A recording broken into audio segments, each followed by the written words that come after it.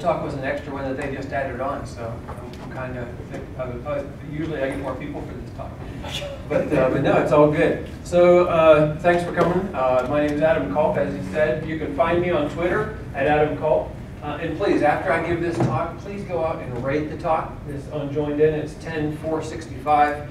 Please go out and rate the talk. I sincerely appreciate it. I enjoy talking.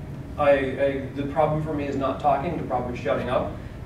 So I enjoy talking, and part of the way that I get accepted to conferences is by providing the feedback that people give me to the conferences and saying, hey, they thought I did okay, or not, whichever the case might be. I welcome any sort of feedback. So he introduced me a little bit, but I'm a PHP 5.3 certified engineer. I work at Zen Technologies as a consultant. My job at Zen is to go tell people their code sucks and point them in the right direction to fix it. That's what I do. So companies contact Zen and ask for advice. I don't really do a lot of programming these days, at least not for Zen. I do a lot of open source programming. I have my own repositories on GitHub, and I contribute to quite a few projects out there. But that's most of my coding. For Zen, I don't really do any coding. I just consult with customers and tell them how to code and show them examples of best practices and things like that. So this talk, Refactoring 101, is pretty much what I do every day because I love refactoring. As they said, I'm the organizer of the South Florida PHP user group. We have about 550 members in South Florida. Also did the Sunshine PHP conference. Anybody not doing anything 3 weeks from now, if you want to warm up a little bit, come down to Miami for the conference. That's when it is. And I forgot, but I forgot my little mascot. We're going to be giving those out so at the conference. And I'm also an ultra runner. For people who don't know what ultra marathoning is, marathon is 26.2 miles. Ultra means more than. So I run more than 26.2 mile races. My favorite distances are 100K, which is 62 miles, and 100 miles. Those are my two favorite distances. And I'm also a black belt judo instructor. Now, part of the reason I bring those things up is because you notice most of the things that I do require iteration. And most things in life require iteration to do them really well and get good at them. Over time, whether it's running, I didn't just jump off the couch and say, I'm going to go run 100 miles. I trained, and you have to get your body to a certain place where you can endure that distance without, shutting down and dying and bad things like that. Judo, we all know martial arts are a lifelong study to do them well, and so it's iterative. They're constantly repeating. Coding, developing, even refactoring is iterative. It's not something you just sit down and do one time. Refactoring is something you do in iteration, in small steps. Now, throughout this talk, one of my most favorite references for refactoring is this book by Martin Fowler. Anybody read this book? This book is awesome. Any developer should have this book on their bookshelf. I don't say that about too many books. There's really only 4 books in development that I feel that developers should have on their bookshelf. This is the #1. And if you haven't read it, please go out and read it. Now, in this talk, I'm going to be covering a lot of material that's covered in this book. My code example that I use in this talk, because I'm going to show you some code, and we're going to do some refactoring. I'm not going to physically be doing it here because I like being a little bit more predictable when I'm doing presentations. So what I'll do is I'll show you screenshots of code that's been refactored in a step-by-step sequence.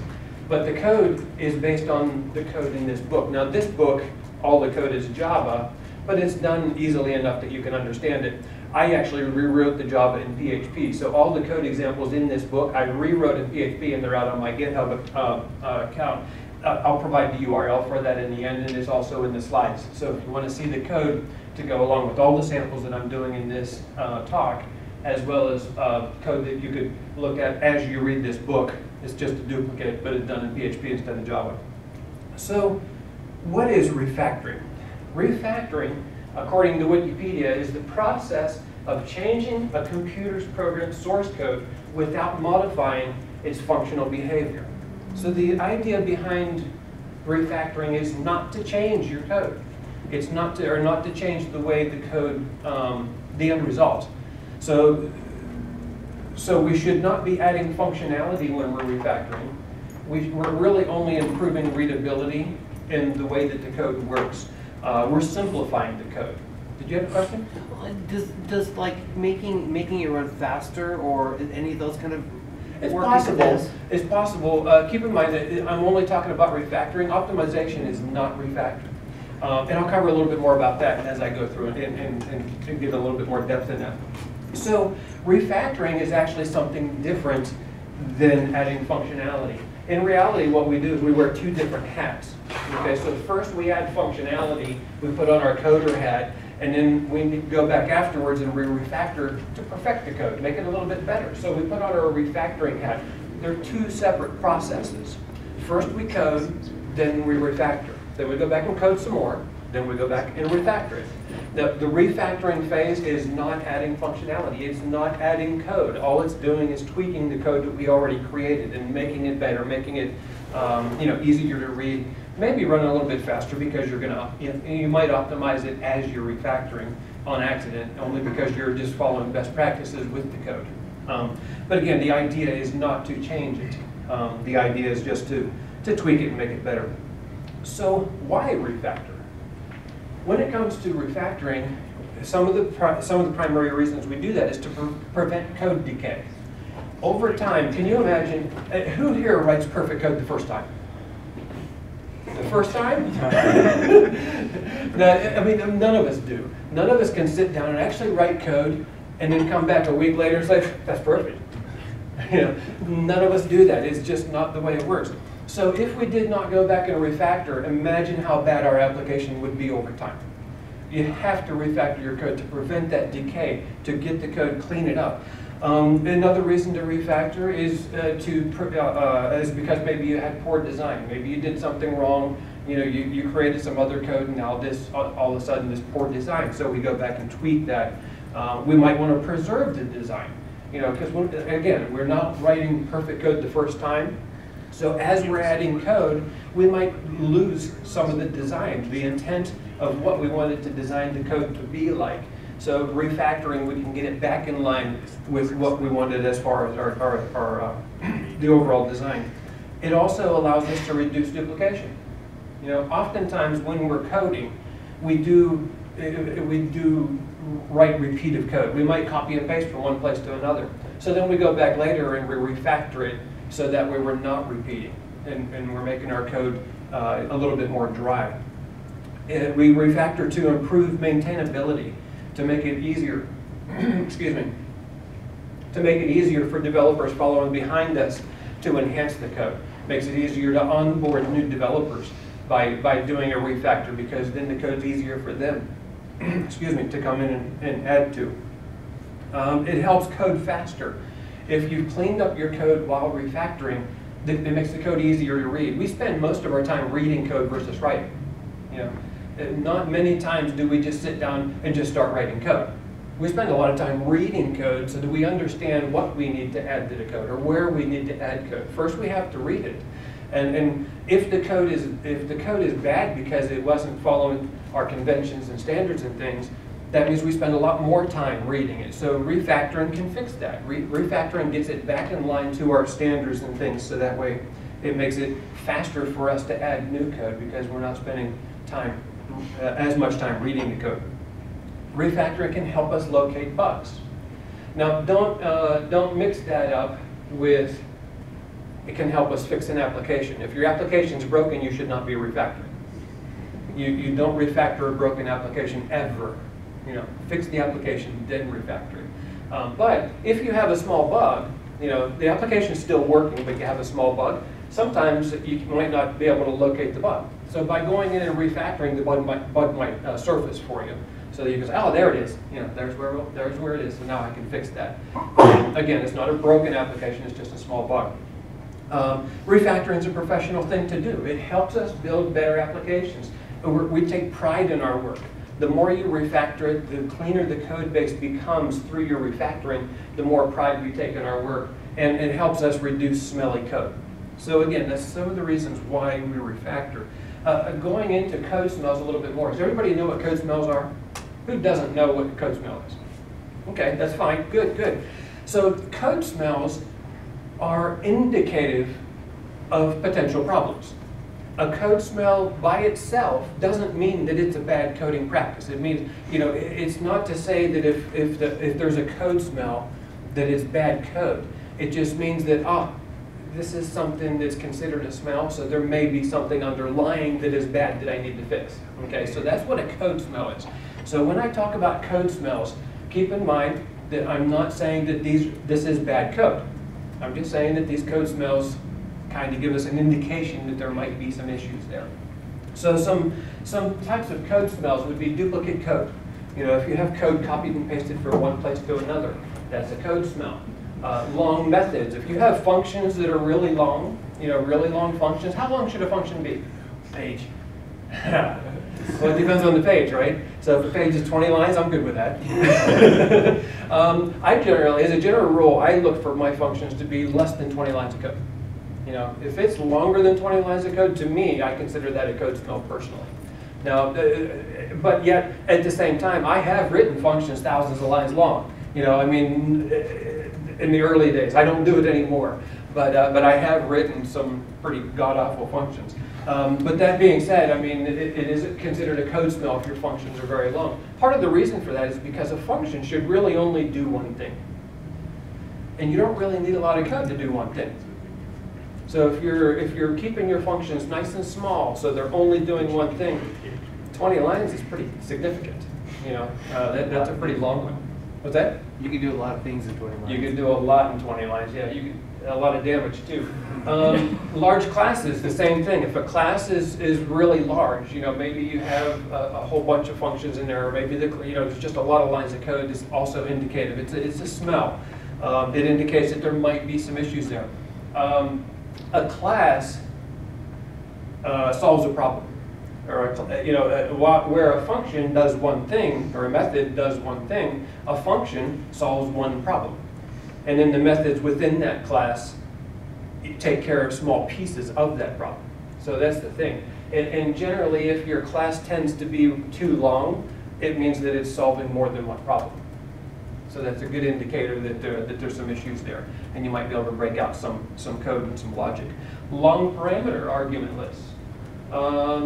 This one kind of makes sense, right? So if we're keeping our functions nice and small and they're only doing one thing, how many parameters do you really need to pass in? As a general rule, I try to keep my parameter lists under 3. 3 or under. 3 is extreme. Generally, I'm only going to pass 1 or 2. If I need something more robust, especially if I'm going to do dependency injection or something like that, I'm going to inject in an object or an array or something like that. So that way I can kind of minimize what I'm passing in. But again, generally we're looking for functions to have only a few arguments passed into them because it's only doing one thing, and you only need so much data to do one thing. So it should be very simple. Divergent change, that's where you make changes in your code and you find yourself having to make changes in a lot of other places in your code to accommodate the change. Shotgun surgery is where you didn't make those changes, but then all of a sudden you've got all kinds of problems popping up all over your application, right? So then you have to do shotgun surgery to go back and fix it. Feature envy, where a method uses parts from another class. So maybe that method actually belongs in that other class versus in this one. It's a potential code smell. Again, keep in mind that none of these things are bad by themselves. It's just a smell that there might be issues there, right? Data clumps. I'm sorry. Data clumps, where a lot of data tends to travel together. Generally, it's good practice to put those in an object of some sort and pass them, and keep them all together. Primitive obsession. That's not too much of a problem in PHP because we don't have really strong typing or anything like that. But the primitive obsession can be a problem. If you're passing a string instead of a date and then you're trying to use a string as a date, that doesn't work real well. So that kind of goes along with that. Switch statements. I don't dislike switch statements. However, switch statements can be a code smell because maybe you're sacrificing polymorphism in your application. Maybe you could do something a little bit differently, using, I don't know, like a state pattern or something like that in your code, and then introduce polymorphism in your application versus, doing a lot within your switch statements. Some other things are like parallel. inheritance hierarchies where you're forced to create a subclass somewhere in your application because you created a subclass in another place. So just to follow suit and follow convention, you end up creating things. Lazy classes, where you have a class that's not really doing much of anything. Maybe you can just get away, take the class away, because it's not really doing much. Speculative generality, where you build something for the future. We don't do that, right? We don't build anything and say, oh yeah, I built this, I'll just keep it there for now. I'm not using it, but I'll keep it here in the code. And then after a while, you have things that like all over your code base, and you kind of look at it and you're like, why did I put that there? Why is it here? I look in the version control, it says it's been there for 2 years. I don't know why it's there. Temporary fields, using temporary fields. How many people use temporary fields in their application? Where you $i, right? We use temporary fields. Now, I'm not saying don't use temporary fields, but I'm saying if you're using temporary fields a lot, it can be a code smell. It could hint to potential problems. Because if you create a temporary field to be handled and you're using that throughout your function, who's to say you're not changing it throughout that function multiple times, right? And then, so now you have to figure out where you originally set the value, and then you run into issues similar to a global within a function, and that can be problematic. Again, it's not bad practice, it's just a smell, it's potential. There's potentially something wrong. Message chaining, where you have an object asking another object, and that object then asks another object for something, and you dig the hole. Man in the middle, where you have a director, a class in the middle or something in the middle that's directing traffic, and unnecessarily. Maybe you just get rid of the man in the middle and clean that up. Inappropriate intimacy, where your classes are sharing private parts. That shouldn't be done. That shouldn't be done. There's a reason why it's private. Just don't put it out there. Data classes, where you have a class and all it's doing is just a bunch of getters and setters and not really doing any logic, not really doing a lot. Now, I'm not saying it's bad. It's just a possible indicator of some spoilage somewhere. Comments. Everybody comment their code, right? Everybody comments their code? Yes, good. Comments are great. However, it can be a code smell if it's covering up bad code. If you have to comment and explain why you did something in your code, you're doing it wrong. You shouldn't have to explain what you're doing in your code. Business people are not in your code. They don't need to read what the code's doing. Other programmers can look at your code and figure out what it's doing. A comment should be a high-level explanation of, hey, the next 20 lines is going to do this, or the next 5 lines, or whatever the case is going to do. If you're explaining your code for the sake of making it understandable, you need to fix your code. Make your code less misunderstandable. But do comments. Do include comments in your code. So one of the things I like to point out when it comes to refactoring is the rule of 3. Anybody heard of this? The rule of 3. So if you code something once and then later on down the line you need that snippet of code again, you're in a hurry, somebody's pushing on you, go ahead and do it again. Go ahead, copy paste in one place to another. But if it happens the first time, you just do it. Second time, you kind of wince a little bit, and because you're copying it. But if it comes down to the third time, it's time to refactor and clean that up, dry it up, get it all in just one place. So that's what we call the rule of 3. And at 3 strikes, then make sure you clean it up. So when do we refactor? And when we refactor there's really no special time to refactor. You should not, in your projects, you should not be setting aside a special time and say, okay, I'm going to refactor here. And I'm going to do it for an hour, or whatever the case might be. Refactoring should be done in small steps. It should be done constantly. So again, you're adding code, refactor, add refactor, add refactor. It should be a continuous thing. Over time, as you start estimating how long it takes you to do some coding and add in functionality, you'll learn that, well, if I add functionality, I know I'm going to probably need about an hour's worth of refactoring mixed in it. So it now takes this much time for me to do that. So you include it in your time estimates. You don't just decide to refactor. Refactoring should give you something. So you should have something attainable at the end of it.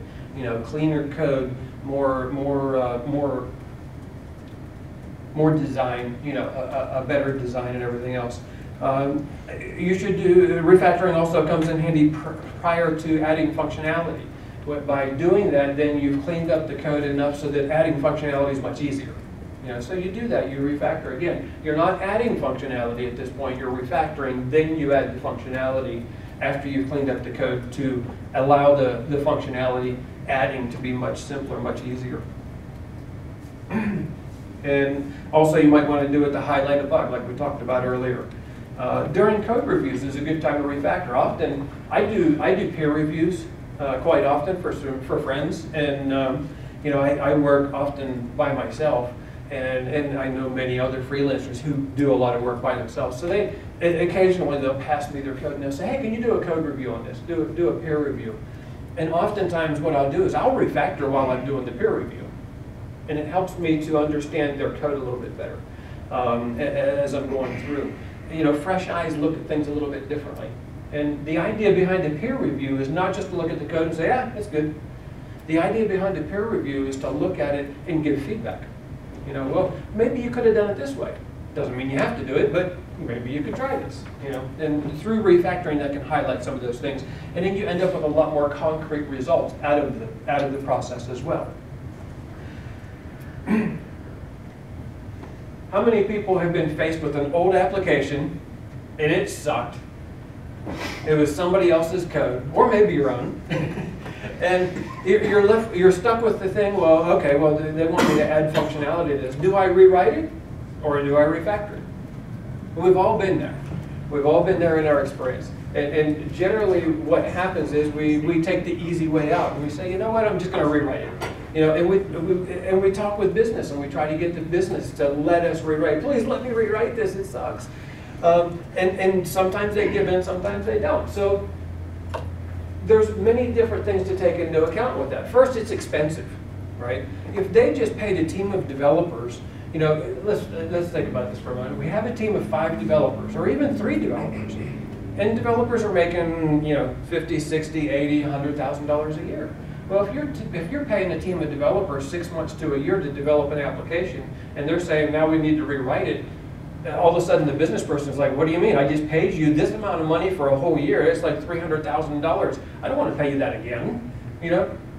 So business has a very tough time justifying it. And we as developers have to look at it as that and realize that, wow, yeah, it is quite expensive for that when you start adding up all the salaries and the time for business, right? Because in order to do a rewrite, then now they've all of a sudden been left in a situation where now their customer is asking for new features. They're going to have to put them on hold while you rewrite. So it can be even more costly. It can actually cost the company to close down while you're doing a rewrite. With all the best intentions in the world. Another thing to keep in mind is that retaining business logic is of the utmost importance. When you're rewriting an application, the idea is not to rewrite the business logic. You want to keep that. But if you're doing a total rewrite, maybe you might miss something. Or maybe the developers might miss something. The architect of the project might forget to include that in the requirements as they're rewriting the application. And then next thing you know, that you finish the application and you put it in front of the customer and some major piece is missing. They're like, what's this? It was just a rewrite. It should have been simple, right? So those are things to look at. Some negative things of rewriting is, of course, it's usually a gut reaction to rewrite, and it's usually because we're lazy. We just, why would I want to go and refactor old code and look at old code and dig through it all? It's a lot easier just to rewrite it. Perception is that. And refactoring, some positive things for refactoring. Refactoring is a good teacher. As you're refactoring, you can learn a lot about the code. So let's think about this in the terms of a story. So we have a customer, right? And they've had developers working on this project, maybe a year, maybe 2 years, or even longer. And now the developers have gotten to the point where the code is just really bad. Maybe the customer is pushing on them. Maybe they don't have their unit tests in place. They don't have a coding standard in place, conventions, anything like that. Onboarding developers is a nightmare. And so they finally talk business into, please let me rewrite it. And business says, okay, do it. So this company, this fictitious company, has a team of developers. So what do? They take the old experienced developers who have been there for a while, they understand the business logic, they know exactly what needs to be developed. They say, okay, you guys go build this new application. The new guys who don't understand the business quite so well, we'll let them maintain the old application, right? So the experienced guys go about, they're starting to write. Sure enough, a customer comes to the business and says, I need added functionality. Otherwise, I'm gonna leave you. I'm gonna go to your competitor. I need this functionality. So business, of course, has to accommodate that. So they go to the developers maintaining the old application. They say, we got to have this functionality. Otherwise, we're going to lose this customer. We're going to lose money. So the developers add it. Well, what happens to the new application? It never got added. There's scope creep. Right? Now it's scope creep because they can't have a new application that doesn't include this functionality from the old application. So now the developer's creating the new application, they're rewriting it. Now their scope has crept. You know, they're caught behind the 8 ball. They have to include this stuff. And this goes on and on and on. It continues to happen because business, that's what business is all about. They have to stay in business. They have to improve the applications. So a year goes by.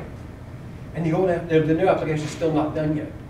Well, business starts to push on them, right? Say, what's up? We need this new application. It's been a year. You know, are we there yet? So the developers will start to feel the squeeze, and business is going to start pushing on them. And those old developers who trashed the first application will now do the same thing on the new application. Because now they're in a hurry. Business is pushing them, right? They're going to fall right back into their old practices. They're going to take shortcuts. They're going to do things the wrong way, the way that they used to do them, because now business is pushing on them. And before you know it, now you've got 2 applications that are pretty identical. And business is like, where's my new application? Yeah. And you know, then what are you faced with? The developers go back and tell business, well, you know, you pushed us really fast, so now we need to rewrite this one. You know, and now you've got 2 applications, and both of them really need rewritten. So looking at that sort of scenario, it's easy, it makes it a little bit easier to comprehend why you would not want to rewrite an application, why it makes sense to do refactoring in a staged approach. Now granted, there is a time to rewrite. Okay, I'm not saying never rewrite an application. There is a time where that is just, it's something you have to do. But usually though, it's not going to be if you're keeping things the same. So if you're, let's say you have a Zen Framework 1 application and you want to go to Zen Framework 2, it's a big challenge. You know, you can refactor and do that in a staged approach, but sometimes it might be easier to rewrite an application in that thing. Or maybe you want to go from, you know, a Symfony to a Zen framework, or a Zen to a Symfony framework, or maybe you want to go from CodeIgniter to something else. You know, doing that, that's when you can't really refactor it. You can't really do it in a staged approach realistically. I mean, yeah, sure, you can do it, but not realistically and not to do it well. So there's a time to rewrite, but most of the time refactoring just makes sense. You know, from a business standpoint and from a developer standpoint, do it in small little steps and get there. And that's kind of what we'll cover a little bit here. So what do I tell my manager, right? If I'm going to do this refactoring, if I'm going to work refactoring into my development, how am I going to tell my manager that? Well, if you have a tech-savvy manager, it's kind of easy, right? You can explain it to him and say, here's where refactoring, here's the benefit of refactoring, and he's going to understand. If you have a quality-centric manager, if you stress, you know, how that's going to increase quality of the application and quality of the process, then, you know, that type of manager might get it as well, and you might be okay. If you have a schedule-driven manager who's always pushing you to get things done fast, just don't mention it. Because he's never going to get it. He or she is never going to get it. Now, I'm not saying be deceitful. Don't be deceitful. Don't deceive. But just work it into your time. You know, and because that person will never understand code and refactor. So you just work it all together. It is developers. Yes? Well, realistically, if you're not doing the refactoring, all your other tests are going to take longer. So just increase their estimates. Well, exactly. Do some of the refactoring. Exactly. But, I mean, there's multiple ways to handle that. But generally, with a schedule-driven manager, which is common in startups, because they're in a hurry. You know, startups are part of the biggest crowd to work with when it comes to trying to get refactoring time. I generally don't mention it. I just pad my estimates to include the refactoring and don't even mention it. It's just development. You know, they don't know if I'm coding or refactoring. It's just development. So When it comes time to refactor, it's a step-by-step process. So to start with, first thing you have to do is make sure that your code is in some sort of source control. Some sort of code control, version control, what have you, using Git, a subversion, things like that. That has to exist. If your code, if any of you right now do not have your code in some sort of source control, I don't care what you're using. I don't care if you use CBS, but you should have your code in something. Please don't do that to yourself. And that should be for every single project. Even the smallest project should be in some sort of source control. Because you never know when you might need to go back, you never know when you might need to have that auditability. There's lots of reasons why you should do it, but please get your code in some sort of source control. When it comes to refactoring, it's very important because you need to have that point to back and say, well, it wasn't broke here, I refactored, now it's broke. You need to be able to roll back or be able to substantiate why, what the difference is. And you can do that if it's in some sort of coding repository. Again, you must have a working application. If the application is broken, do not refactor. Fix the application first, then refactor. But you must have a working application. Yes? Would refactoring also include like adding in more checks and those type of things? So That's coding. That's not refactoring. Refactoring is not that. I'll show you more practical examples here. We're just about there. And then you'll understand a little bit more what I'm talking about when I'm talking about refactoring. So when you refactor, you also want to make sure that you have a preloaded database, because when you refactor, you want to make sure that as you're testing, it has to be repeatable. So if you test before you do the refactor and then you test after the refactor, you have to have an identical beginning and an identical end. Refactoring should not make your tests fail. If you have tests and then you refactor, your tests should still pass. You might have to go back and tweak the tests afterwards, but the pre-existing tests should still be there, should still be intact, should still pass. So we preload the database, so that way it's a static point in time showing us that. And then also create tests. You have to have tests before you refactor. Now, am I saying unit tests? No. I realize that not all code, especially if you're refactoring it, chances are if you're doing a major refactor, your code sucks. All right, so we can't have unit tests. You can't really have, you can't start with unit tests with a very sucky code base. So have some sort of functional test, have some sort of starting point. Even if it's an Excel spreadsheet with here's one test, here's another test, here's another test, did it pass, yes or no? Even if it's just a checklist that you go down through, have some sort of tests in place. Now ideally you would like to refactor your code to the place where it is able to have unit tests written on it. You should have unit tests. You should thrive or strive to get to that point, okay, if you're not able to today. But I realize that not all code is unit testable because you really have to change the way you do some code in some cases to make it unit testable. Grumpy Programmer talks about that. I don't know if he had that talk today or if he's doing it tomorrow on testable code. But he has a very good talk on that, and he has a good book on it as well of how to write testable code. Because it is, if you're not writing your code to be testable, you're not going to be able to unit test it. So it's important to understand how to write code that can be tested. So that being said, as we go through, the tests are very important. In PHP, we do that with PHP unit for unit testing. But the steps that we go through is first, we ensure that all of our tests pass. And again, even if it's just functional tests, even if we're just going in a browser, clicking something and seeing the results, that's a test. If that's all you can do, then that's what you do. You ensure your tests pass, then you plan your refactor, then you implement the refactor, and then you ensure the tests still pass. If the tests still pass, you did your job. And then you make changes, maybe you have to add additional tests, maybe you have to do additional things, and then you start back again. And then you go to the next refactor and you keep on going. But the thing is you want to make it repeatable, and tests enable you to make it repeatable. Your tests have to pass every single time. So let's look at an example. So we're going to cover some code, and in this code we're tasked with the customer. The customer has asked, it's a video rental company, and the video rental company would like an HTML representation of the customer statement. Right now they have a plain text. representation of a statement. But, excuse me, they would like to have an HTML representation. So now we're going to look at the code that they currently have, pre-existing code. We're a new developer on this project, so it's not code we've ever seen before.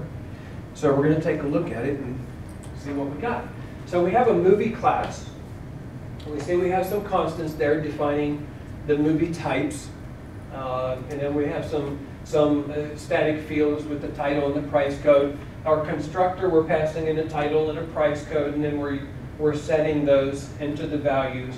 And then we have get price code, set price code, and also the get title. Pretty simple class. I mean, nothing extreme. Very simple. It's not really doing a whole lot of things. And then we also have our rental class. In the rental class, in our constructor, we're actually passing in movie, and we can see that that's type hinted, so chances are it's going to be an object of the movie that we were just looking at, right? So we're passing that in, and we're also passing in the days rented. And then it's going through and just doing a couple things. I mean, it's doing get days rented and get movie, and again, just going through some of that. And then we have a customer class. Now in the customer class, it's a little bit larger, so we'll cover this in chunks here. So in the customer, we have a couple fields. In the constructor, we're adding in a name, and then we're doing add rentals. It looks like we're building an array here of rentals, and we're passing in the rental object into this, and we can see that that's type hinted there. So that's being added in, as an item in an array. And then we have get name. This class continues with a statement. Okay, and here's the statement. So remember, the customer asked us to give them an HTML representation of the statement. So this statement, we can see we have total amount, frequent renter points. Those appear to be temporary fields that we can use in there throughout the thing. We're actually putting, you can see here, we're just putting out raw text into the result along with our /n, which is a new line character.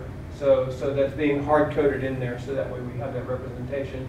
We're looping over the rentals, and as we loop over, then we have a temporary field for this amount, and we can see that we're adding to this amount, in this switch statement, for depending on the type of rental. And we can see that in this switch statement, we've got the different movie types, and everything's being calculated as far as frequent renter points and the total and the days rented and everything is throughout that switch statement. Now the function continues, and here we can see now we're calculating also the total being done, and then we're outputting that again as text because it's a text statement, text-based statement, and we're outputting more text here, and then we have the return or result at the end. Now how we call this and how the customer has been using this is, again, we're instantiating the customer by passing the customer name. Then we build movie, so we're instantiating movie, we're getting the gladiator movie, and then we're populating that in the movie. That's going to bring the object in. We pass that movie object to the rental as we instantiate it, and then we add the rental, and then we do the same thing with the second movie. And then we echo out the statement. So it's pretty simplistic, pretty simple to use. However, looking at that a little bit closer, one of the things we notice about the code that we just looked at is the statement method is actually quite long. And it's doing a lot. Remember what I said about functions? The function should really only do one thing. How many things was that function doing? It was calculating frequent renter points, calculating total, outputting the statement. I mean, it was doing a lot of stuff there. So we might want to look at simplifying that. It's too long. And right now, we're not able to create an HTML representation of that because there's hard-coded values in there, /n for the text, for a new line and things like that. We can't just include that into an HTML file and output it. So we're kind of stuck. We really need to clean up that statement function so that way we can output an HTML representation, but still maintain the text version. We can't get away from that. Also, we have a switch statement that's doing all that calculation and everything, and we're sacrificing polymorphism in the application. inside that switch statement, it was calculating the frequent renter points and the total, and I mean, it was doing a lot inside that switch statement. It would be a lot easier if we were able to break that out and then call the movie type, you know, however that might be. And then we also need to be able to determine the class and type, and then, you know, calculating the frequent renter points and the rental price, grand total, everything. So the statement method is really something that we need to focus on before we can even make the HTML representation. We need to refactor this to make it usable as an HTML representation. Is everybody seeing that? Yeah, you able to see it? Okay, good, good. So some additional notes is right now, the way that was done, the way that the statement method worked with the switch statement and the way that everything was done, we're not able to really change how movies are classified very easily. It's in constants. It's being stored in constants, and we're you know, using those straight through that switch statement. So it's not really easy to kind of make that more fluid and easier to use. And one thing that we always know is customers always want change, right? They always want to enhance the application. They always want to make it better. They always want new features. And right now, the movie classification, the frequent renter points, the rental days per type, and the price calculation, those are all things that aren't really in a situation where we're going to be able to change those easily. I mean, right now, they're all pretty much hard-coded throughout there. So our objective, we've determined, in order to get this HTML representation, we have to refactor, is we need to clean up the statement method. We need to shorten it. We need to extract code and encapsulate it in other functions, so that way, you know, the calculations of things can be done outside of that statement class. And we need to keep it dry. So that's our objectives here. Now, what did I say the first thing is we do before we start refactoring? Make sure it works. Test. Exactly. We have to test. We have to make sure it's working. So we test the application.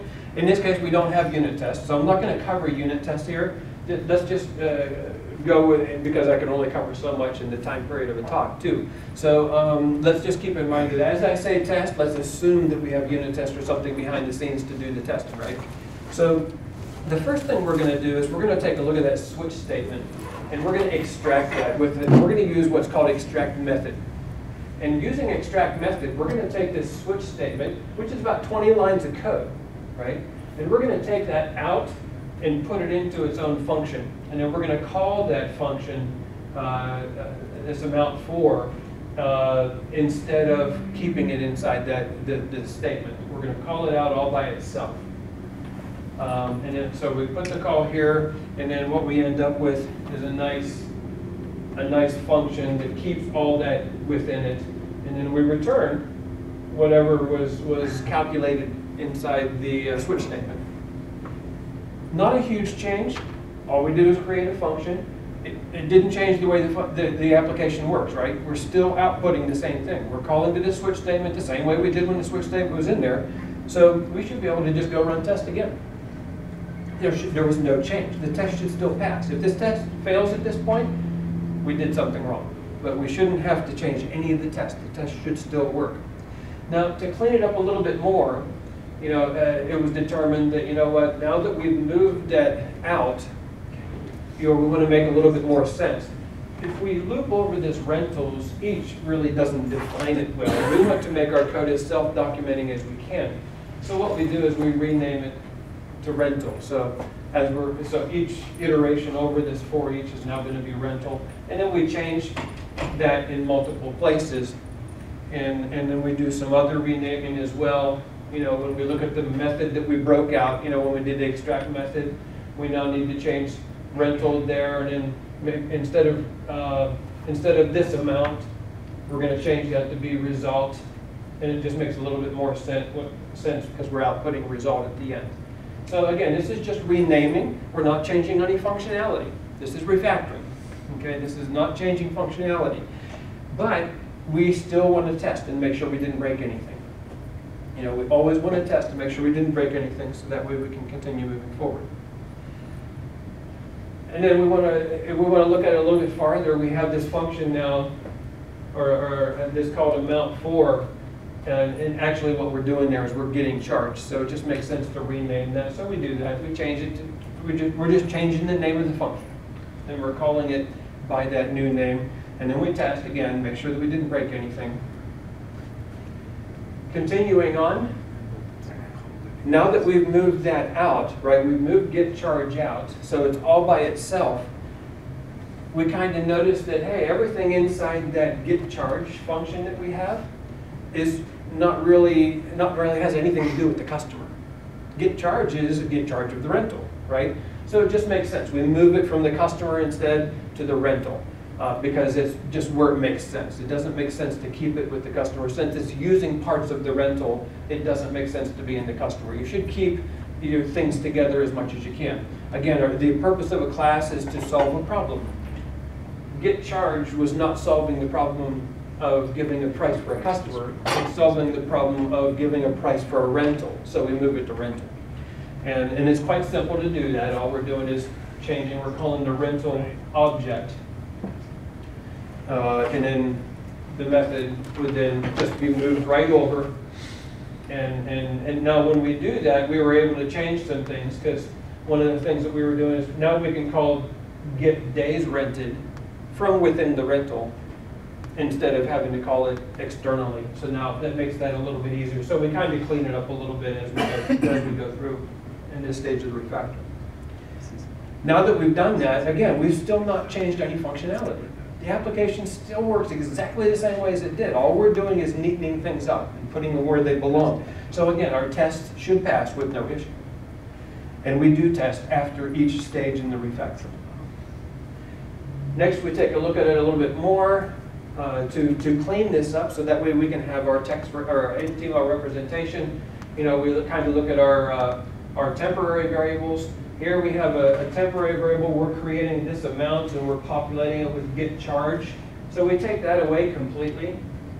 And instead, what we're going to do is we're actually going to call to the rental get charge and call it directly there. No sense having a temporary variable called this amount and reusing that down here. It just doesn't make sense to reuse it. Yes? How many times do you need to use it before you want to have a variable in scope? It really depends on the complexity of what you're calling.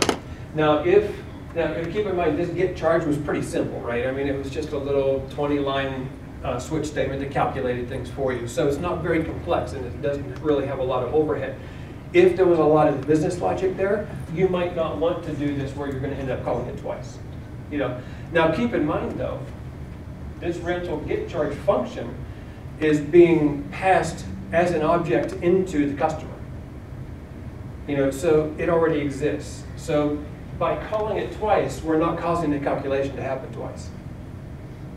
It's going to call it, and it's going to use the temporary variables in the other class. So in this case, we're not really adding any overhead, so to speak. Now, after we do that, of course, we didn't really change functionality. The application should still continue to work, but we test anyway, just to make sure we didn't type something wrong or whatever. No, we don't want any typos.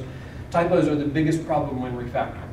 It's generally not that you break code, it's generally that you mistype something. You know, so by running your test again, you ensure that you catch that and can go back and fix it. Now, our next target that we looked at is, okay, well, we have frequent renter points being calculated inside of our statement method as well. It'd just make a lot more sense if we broke that out. You know, so don't do the we don't want to do our calculation in there. So instead, we break it out to its own function. And here's where we do that. Now, and then based on because the frequent renter point was only happening in the case of new releases. So now we can, you know, we got 2 points for a new release and 1 point if it wasn't a new release. Sorry, I'm confusing myself. So we can do the calculation here and just call it directly like this. So we extract the method out. Again, the objective is to shorten that statement and make it more dry. So we're moving things externally and calling them from within that statement. And then after we do that, again, we test, make sure everything's working well. And then we have more temp variables that we want to attack. So we have total amount as 0. We're specifying that right at the beginning of the statement. And then we come down here and we're adding it with get charge. We're incrementing it, so to speak. We're just adding on every charge in this manner. And it just makes sense instead to move that all out into its own function, and then we do our calculation here. Now when we do that, we also have to move out a loop, because we have to loop over the rentals to still calculate that. But now we've taken it out of our statement and our calculations out here. We can use this in multiple places if we wanted to. Before we had to call a statement in order to get the price. Now we can get the price from anywhere. But you're also doing the loop twice now as well. Yep, you're also doing a loop twice. Yep, we're doing a loop here for our frequent renter points, and then we're doing the loop here for our price. Yep. Now after we do that, we go ahead and test, make sure everything worked right, and then we come back, and now we're going to look at the frequent renter points. Again, this is a step-by-step thing, right? So your point was valid. Now you're going to do the loop twice? Well, yeah, we're going to do the loop twice, but we come back and we still clean that up. All right, so we're going to do the same thing here. We're going to take the frequent renter points generation, pull that out into its own method. So now you can see our statement method. Look how small this is now. And it's normalized, so the point where our statement really isn't doing any calculation anymore, as it shouldn't be. It's only generating a statement. That's all it should be doing. And so it should call the price outside. So here, our loop now is not doing any calculation inside of our statement. All it's doing is just generating the title to output into the text, in this case. Our calculation for the frequent renter points is happening separately. Our calculation for the rental is happening separately. And then we test to make sure it's working fine, yes? Aren't you affecting performance by doing that, though? I'll cover that in just a moment. Okay. Yep, good point, very good point.